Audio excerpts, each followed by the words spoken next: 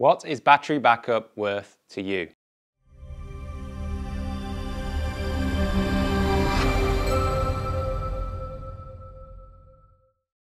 In the last video, I went through the economics of batteries versus solar. Batteries do not pay for themselves before the warranty's up. At the moment, they're not an economically rational purchase in Australia. But what if you want the other benefits of batteries? And one of the big benefits is backup. What is that worth to you? Well, everyone's different and you have to put your own price on it.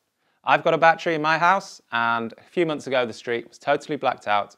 I was cycling home and this is what I saw.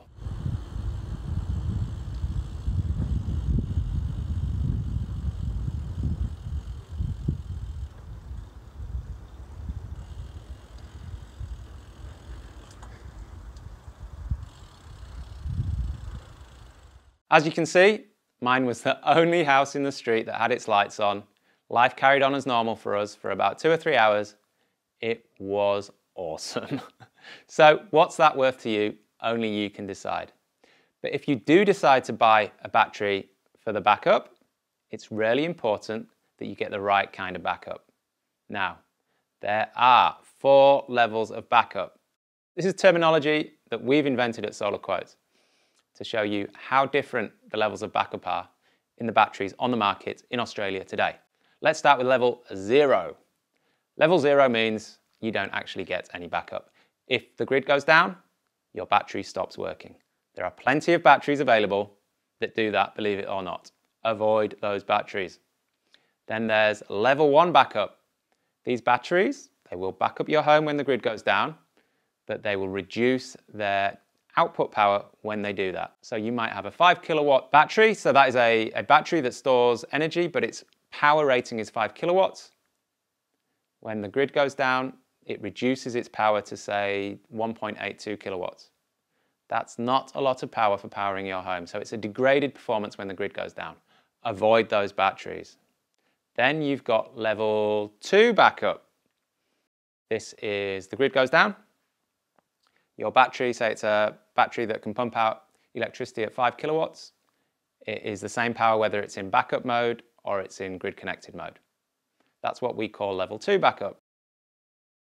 I think you should avoid those as well, and there's a reason for that. That's because they will not charge your batteries from the solar panels when the grid's down. Why won't they do that? Seems a bit ridiculous, right? Because it takes extra electronics to do that. I'll explain why.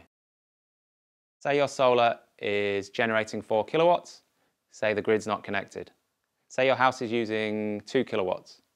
Say your battery is full. You've got an extra 2 kilowatts of solar power.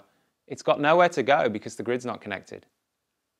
That means something's going to catch fire or go bang, unless you throttle back the solar panels. So you need extra electronics to throttle back the solar panels if you want to charge your batteries from the solar without the grid. And that's what we call level 3 backup, or I call apocalypse-proof backup. Because in theory, if you're careful with your electricity usage, you can go almost indefinitely on battery backup because the batteries will charge up from the solar as soon as the sun comes up. If you haven't got level 3 backup, once your battery's flat and you're not connected to the grid, you're out of power. There's a number of batteries, let's say, that have level 3 backup. So if you're going to spend thousands of dollars on a battery, get level 3 backup. To make sure you've got level 3 backup, here is what you say to the person selling you the solar. You say these exact words.